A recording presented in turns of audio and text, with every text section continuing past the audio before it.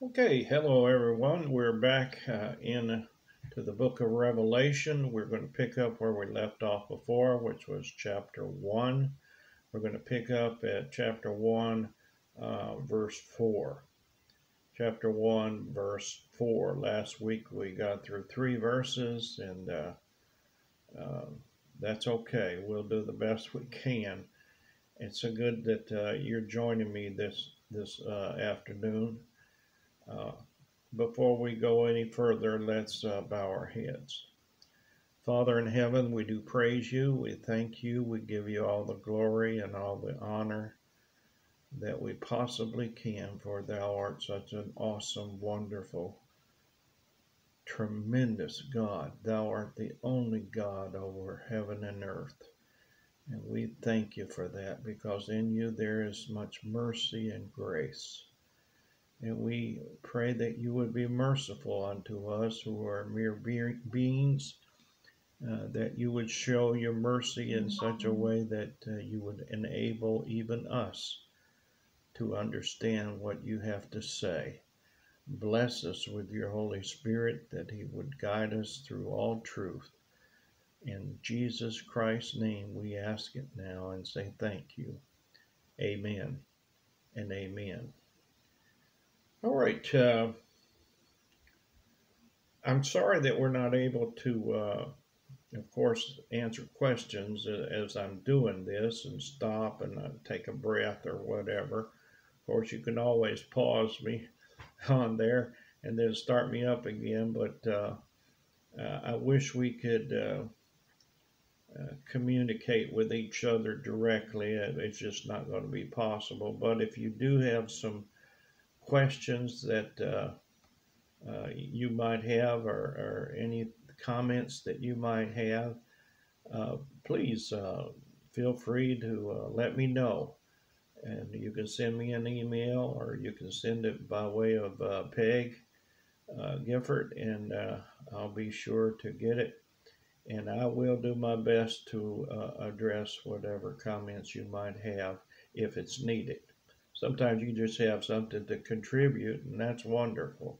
I just need to sit back and be blessed. All right, picking up where we left off, we're going to look at Revelation chapter 1. Uh, the first part we did last week was the introduction, verses 1 through 3, and now we have the actual greeting, verse 4 through 5, what we'll call A. In other words, it's verse 4 and part of the first part of verse 5. It's a greeting of grace, and it's a greeting of peace. Let's look at it now. John, to the 7 churches which are in Asia, grace to you and peace from him who is and who was and who is to come, and from the 7 spirits who are before his throne, and from Jesus Christ, the faithful witness, the firstborn from the dead, and the ruler over the kings of the earth. All right, we'll back up here now. This greeting is to the 7 churches which are in Asia. The letter was originally written to them. They were 7 specific selected churches. There were more churches than 7, by the way, back then. But they were of Asia. This was the Roman province of Asia, which today would be modern day Turkey. Now, again, I want to point out that these 7 churches, which we'll get into as we read on later, represent, in many respects, specific periods of the church age, and they reflect the overall general condition of the church of that particular period. And I'll point those out when we get to it about what years maybe it. Although, even though it represents specific years, I want to say this.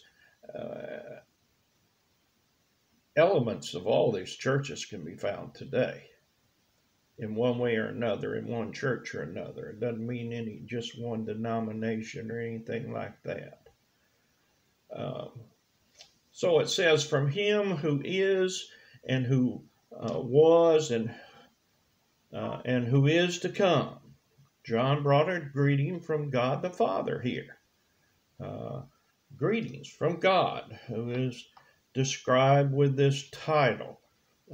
Him who is and who was and who is to come speaks of the eternal nature of God. It has the idea of timelessness, eternal, a timeless being.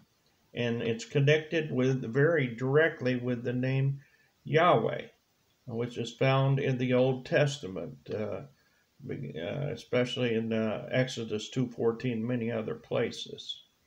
The construction of who is, it says, who was and who is to come, is kind of awkward in the ancient Greek.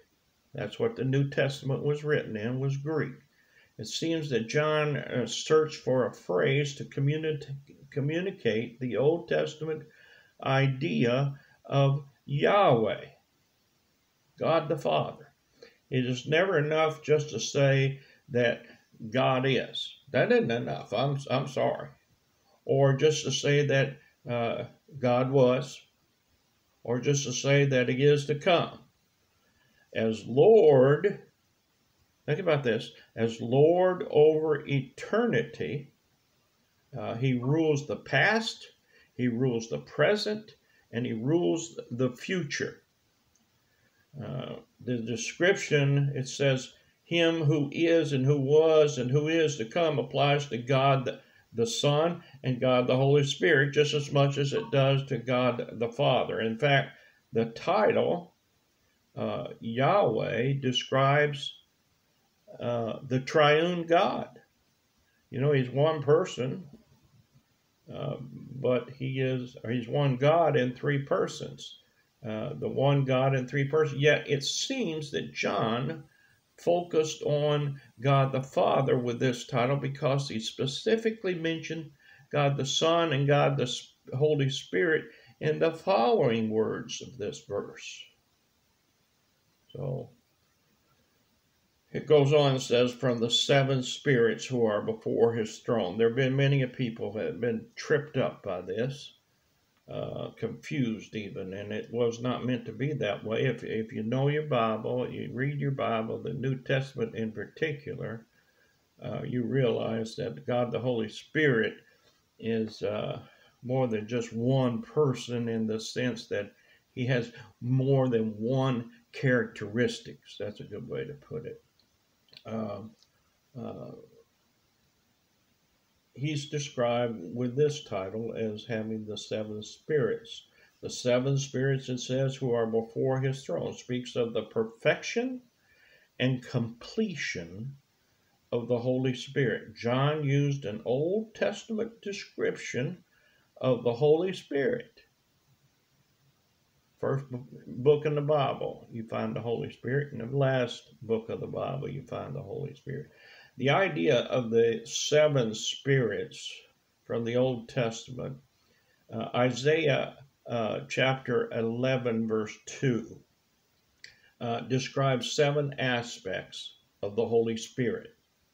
The Spirit of the Lord shall rest upon him, the Spirit of wisdom and understanding, the Spirit of counsel and might, the Spirit of knowledge and fear of the Lord.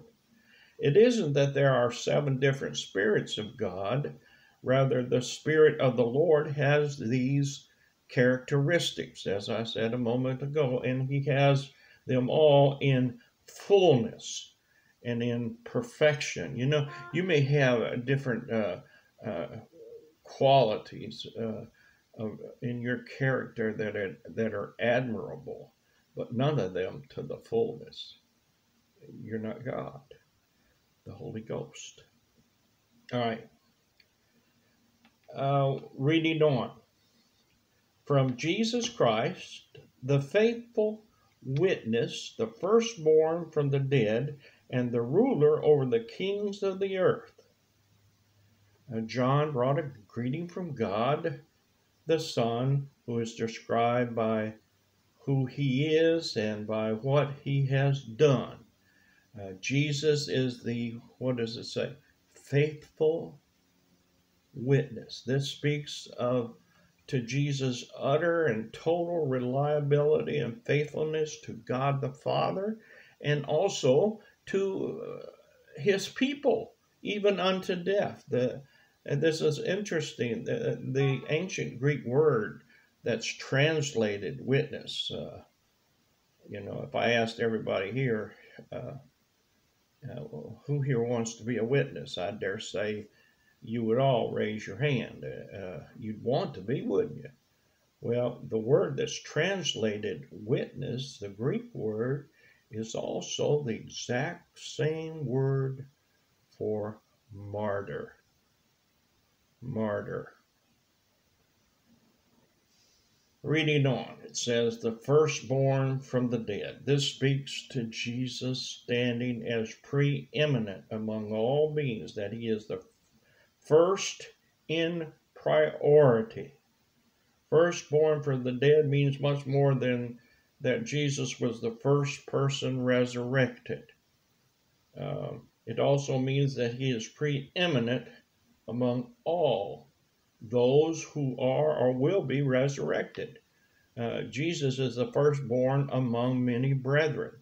There were numerous resurrections, people coming back to life in the Old and the New Testament, and even before Jesus rose from the dead. The difference is they all died again except Jesus. He rose unto life, unto eternal life, because he is eternal. The use of the firstborn does not mean that Jesus had a birth date and is therefore a created being and that he is not God. The ancient rabbis called Yahweh himself, and I quote this, firstborn of the world. Rabbi Bacchai cited in a fellow named Lightfoot, great commentary that he wrote on Colossians. The rabbis also use firstborn as a messianic title. Firstborn, messianic title. Isn't that interesting? God said, as I made Jacob a firstborn. That means messianic. Exodus 4:22. So also will I make King Messiah a firstborn. Psalm 89:28. This was by a guy named Nathan in Shemath Rabbah. I hope I pronounced that right. There's one,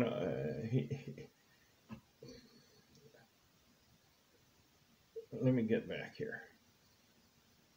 He cited Lightfoot in his commentary on Colossians. Jesus is the ruler over the kings. Over the kings. Before the book of Revelation is over, Jesus will take dominion over every single earthly king. At the present time, Jesus rules a kingdom, but it is a kingdom that is not yet of this world. And you're going to say, well, Brother Gary, there's only a couple of kings maybe in the whole world. Oh, don't kid yourself. There are people in high places politically that are bowed down to as if they were king or queen. It's a shame, too. Well, I'm not going to get off into that. In this greeting, with its systematic mention of each person of the Trinity, we see how the New Testament presents the doctrine of the Trinity. It doesn't present it in a carefully defined, systematic, theological way, kind of way. It simply weaves the truth of the Trinity, that there is one God in three persons throughout the fabric of the New Testament. one God in three persons. We only believe in one God, but he is in three persons. That's hard to explain to people. Think of the egg shell, the white and the yellow part. They're all, you call it the yolk, I think. They're all separate. They have different responsibilities, but it's one egg, isn't it? All right, look at it that way. All right, the last half of verse 5 through verse 6, there's a statement of praise to the Lord Jesus Christ. Here's what it says. To him who loved us and washed us from our sins in his own blood and has made us kings and priests to his God and Father. To him be glory and dominion forever and ever. Amen. All right, let's look at that closer. That's a whole mouthful right there. To him who loved us. What a great, beautiful title of Jesus. When loved, past tense, loved is used in the past tense, it points back to a particular time and place where Jesus loved us. It should be pointed out that many translations have loves us. New American Standard, the NIV, and the New Living Testament. But the King James has loved us. But there's something beautiful about loved us. It looks back. And this is why I like the King James. It looks back. It looks way back to the cross. He loved us way back to the cross. Every believer should be secure in God's love, not based on their present circumstances, which might be very difficult at best. Matter of fact, might be terrible, but based on the ultimate demonstration of love at the cross. This is worth praising Jesus about. Somebody say, praise the Lord. Amen. Paul put it like this in Romans 5:8. Here's what he said. But God demonstrates his love towards us, and while we were yet sinners, Christ died for us. The work of Jesus on the cross for us is God's ultimate proof of his love for you. He may give additional proof, but he can give no greater proof than that. No wonder many believers are not secure in knowing the love of Jesus toward them. They look to their present circumstances to measure his love. Instead, they need to look back to the cross. Settle the issue once and for all, friends. Give praise to Jesus, to him who loved us. He loved us all the way back. Goes on and says, and washed us from our sins in his own blood. That's what happened when Jesus loved us at the cross. He washed us. He cleansed us from the deep stain, and it's a deep stain, my friend, of sin, so that we really are clean when we stand before him. You know, that's like I tell people, he washes you inside and out. This is worth praising Jesus about. You know, if we would just understand our own deep sinfulness, this seems almost too good to be true. I think we ignore our own sinfulness, so we might every once in a while conjure up one or two things, but I'll tell you what, the older I get, the more I'm aware of my sinfulness. We can stand clean before God, clean from the deepest stains. No wonder the same Apostle John wrote, if we confess our sins, what? He is faithful and just to forgive us our sins and cleanse us from all unrighteousness. 1 John 1:9. That's a good verse to lay up the memory. Continuing, it says, in his own blood. If there were any other way to wash us from our sins, listen here, God would have done it that other way. If there was any other way, he'd have done it. To wash us in his own blood meant the ultimate sacrifice of God the Son. God wouldn't do it this way unless it was the only way, friends. I mean, use some sense here. The priests could only cleanse with blood of bulls and goats and whatever. But he has washed us from our sins in his own blood. What are we saying? Nothing but the blood of Jesus. Men are willing enough to shed the blood of others.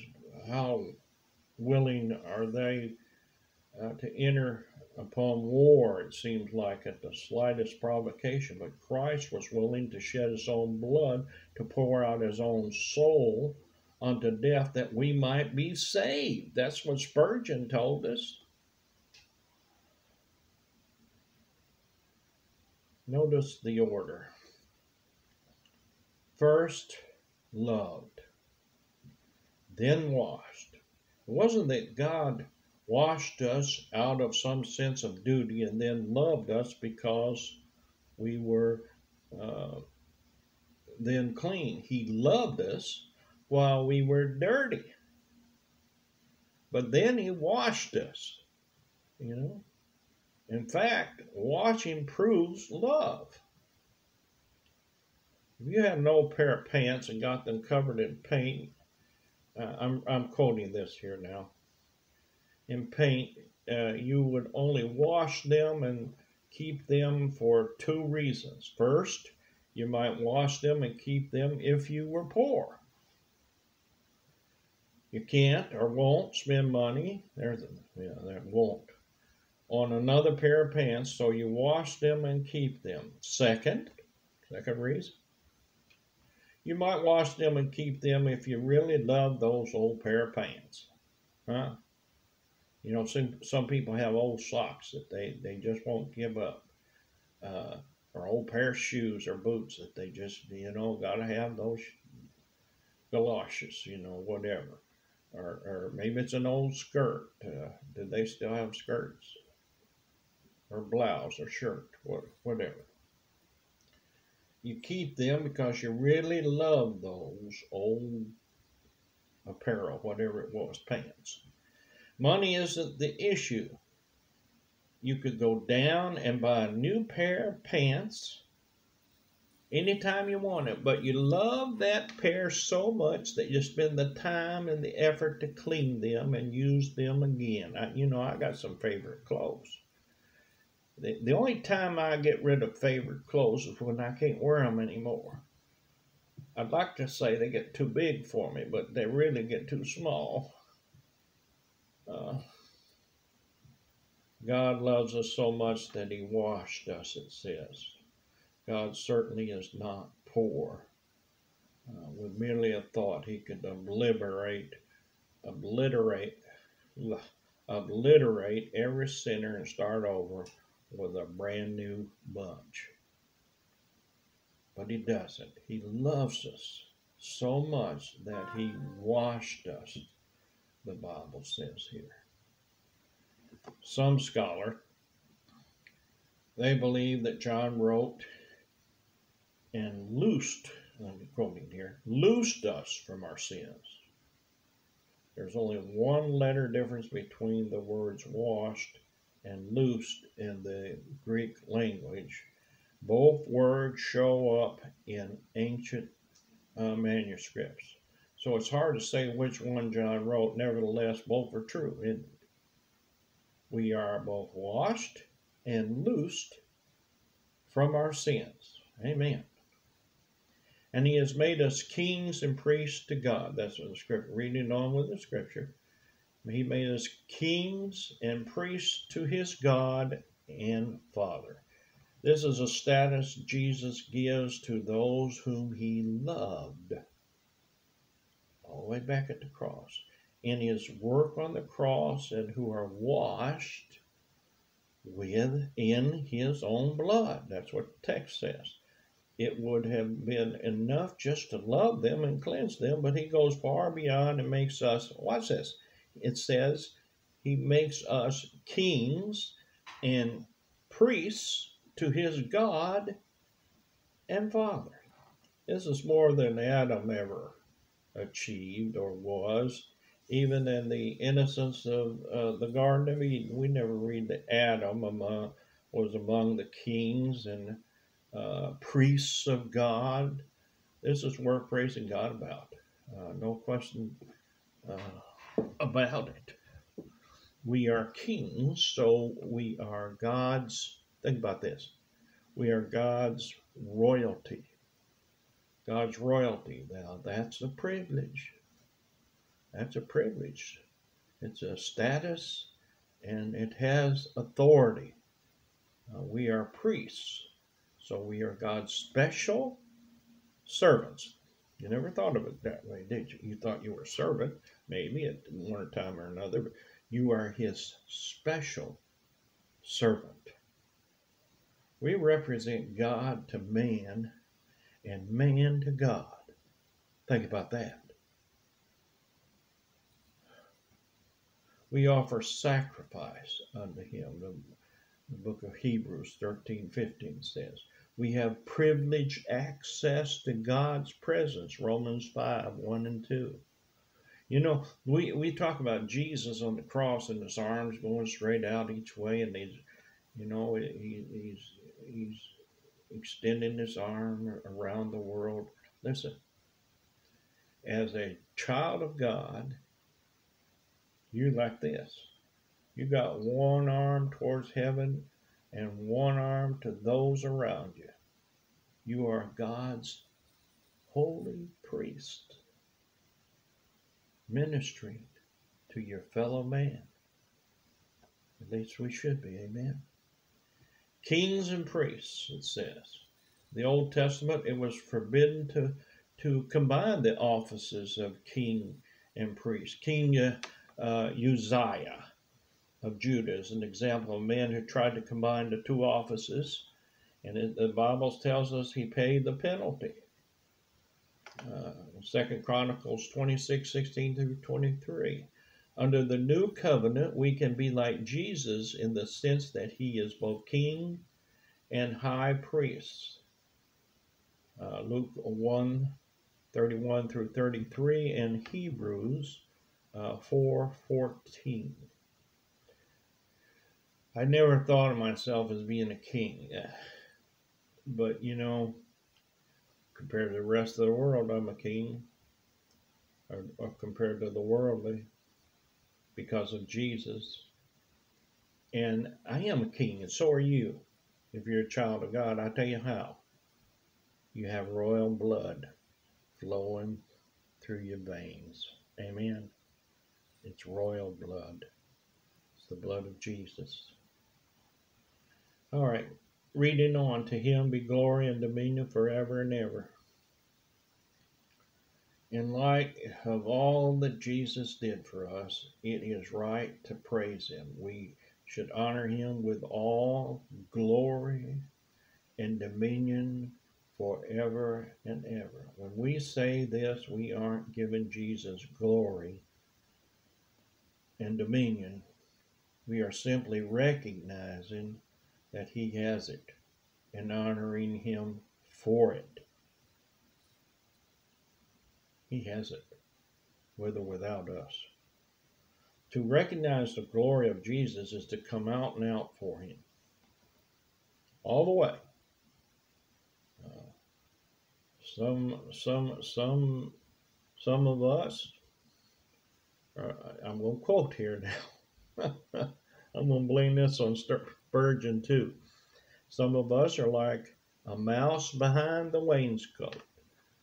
You are in the Lord's house. You are not known as one of the families. Sometimes uh, you give a little squeak in your hiding place, and sometimes you come out at night, as the mouse does, to pick up a crumb or two without being seen. Is this worthy of yourself? Is it worthy of your Lord and Master? Questions asked by Spurgeon. I guess we all should listen to it and answer it. To recognize the dominion, that's the word here, of Jesus is to let him truly rule over us. Again, if we truly say to him, be glory and dominion, then we must give him dominion over ourselves. Each of us is a little empire of three kingdoms: body, spirit, and soul. And it should be a united kingdom. Make Christ's kingdom all of it. Do not allow any branch of those three kingdoms to set up for itself a distinct rule. Put them all under the sway of one king. Again, I quoted Spurgeon. I've been quoting Spurgeon a lot, it seems like, today, but I guess he hit the spot for this. And then there is the word amen. This is a familiar word to every one of us. This word in the ancient Greek language, brought over from the Hebrew of the Old Testament, simply means yes. Yes. It isn't a wish that it may be so, but it is an affirmation that through God it will be so. Jesus will be praised in and through us. Jesus has done all this and much more for you and me and all born-again believers. We have much to praise him for, so praise him. Amen. Praise the Lord. Hope you do. Would you not wish to be in heaven when your life is over? Now I'm quoting again. Here it goes. Would you not wish to be in heaven when your life on earth is over? The time will come when you must die. Would you not desire to have a good hope of entering then into the felicities? You know that's not for me. That's from Spurgeon. That word felicities, I've got to use that sometime. Of the perfected ones. I am sure you would. But if you are at last to be numbered amongst the redeemed host on high, you must here learn their song. You need to learn the music here. You cannot be admitted into the choirs of heaven above without having practiced and rehearsed their music here below. Now, there's an application there, it's not really talking about music, it's talking about life. Okay. That was by Spurgeon. The Greek word amen is a transliteration of a Hebrew word of similar sound, meaning truth or faithfulness. Hence the meaning, be it true, or so be it. A feller by the name of Walbert said that, and I'm a great admirer of him, and he wrote a commentary, he and a fellow named Zuck. The best commentary, I think, but anyway, Walbert said that. All right, we're going to stop there. I think we've run about 35 minutes. We're going to pick up verse 7 because there's a transition here. The opening description of the return of Jesus, and that's what we're going to be looking at. next week. Let me straighten this thing out. We'll do that right at the very end. Doesn't that help? I hope that you've gotten something out of this lesson. If so, let me know. If not, let me know. No, don't tell me if you hadn't. But if you have something to contribute, you let me know. Amen. I appreciate everyone that signed up for this. I think there's about 82 or something like that. We'll be back again next week with another. We'll pick up. We got 6 verses now in 2 weeks. I think that's pretty good. You say, well, that's not very much. Well, listen, this is the Word of God. This is God talking. We are just mortal men and women. You think you can grasp the things of God with just the flip of a penny? No way, shape, or form. It takes some time, doesn't it? So stay with me. Believe me, we'll get through this. We may be old, but older than we are now, but we'll get through it. Let's go to the Lord in prayer. Father in heaven, we do praise you. We thank you. We give you honor. Oh, all the honor, because you are God. You are eternal. You are the creator of all. You are the blessed Savior. You are the one who keeps us. You are the one who delivers us. We thank you, dear Lord, for cleansing us with your precious blood. Now, as we close this Bible study, help us to read our Bibles more often. Help us to be more familiar with your text. Help us to study on our own. Help us, dear Lord, to share the things. Tell other people that there's a Bible study going on somewhere, somehow, someplace, and right here is one of them. And if they have no place else to go, they're welcome to come.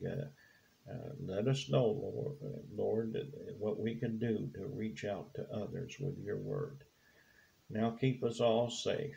Keep all your people safe and from harm. Keep all those who are hurting in a special way. Give them mercy. And then bring us back again next week. In the name of Jesus, amen and amen. God bless you all.